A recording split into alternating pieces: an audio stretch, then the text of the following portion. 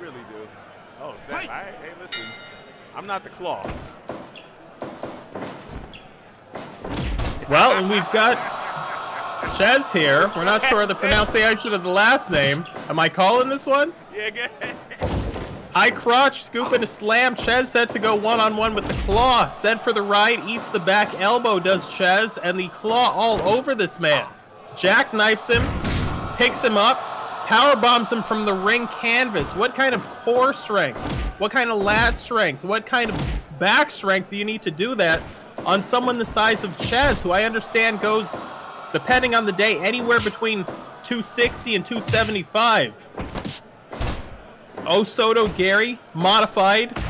And once again, those naked elbow strikes, we've seen that from the Claw before. Sent for the right is the Claw. It was so nice, he hit the ropes twice. Gets caught. Once again, the modified STO, double palm press. Referee in position. Not even a 1 count. Ladies and gentlemen, you are watching the best wrestling you're going to find. Fight to survive. We do this every week as we see the Claw once again drop that guillotine leg drop. Takes his man into the corner. Tommy Rice learned a little bit earlier on what it's like to be in the ring with the Claw. Cezz now learning it.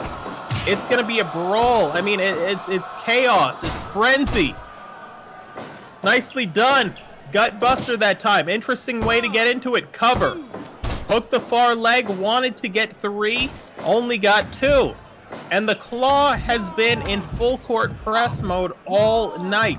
The Claw not letting up. The Claw not letting Cezz breathe.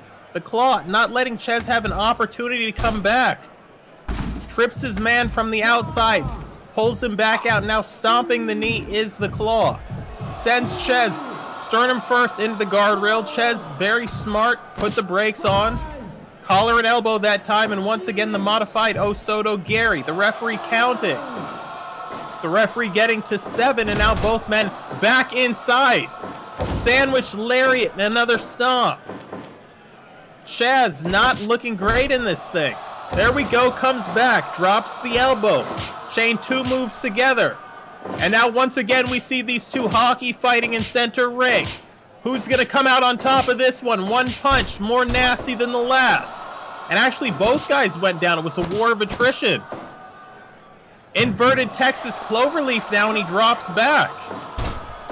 Almost shades of Rhea Ripley that time. One of the more talented female wrestlers in the sport. Vertical suplex. The Claw sends his opponent over the top rope to the outside. Cezz now trying to taunt, trying to fire up, psych himself up, get back into this thing, and ends up right back outside. And that's just the back of the man's head on the concrete. And he was very lucky to sidestep that chair, because that would have been it. The referee counting at 5, both men back in. Cezz smart, makes it back in sooner. Sidesteps him, not sure what he was looking for there. And once again, it's that gut wrench, the gut wrench. Once again, he hits him with that nasty move. Easy for me to say. Gut wrench, gut buster. Shinonaki slam. Named after that train station in Russia. Pops his man up. Hits the Samoan drop. Double palm press. Thank you for coming. No. Only a 2 count, to the surprise of most of the people in this arena. They thought it was done. I know I surely did. Cezz picked back up. Sent to the corner. Now perched up on the Falcon's nest. See what this is going to be. No. Turns it around. Came off the top like Kerry Von Erich. Like Kevin Von Erich. Like all the Von Erichs. That turnaround crossbody. And once again, those nasty exposed naked elbows. A boot that time, drops the big man. Hey, this Claw guy is someone to be reckoned with. I've said it before, but I had no idea what to expect when this guy signed earlier this week with this organization. This guy might be a future champion. Picks his man back up, does the Claw. Electric chair down.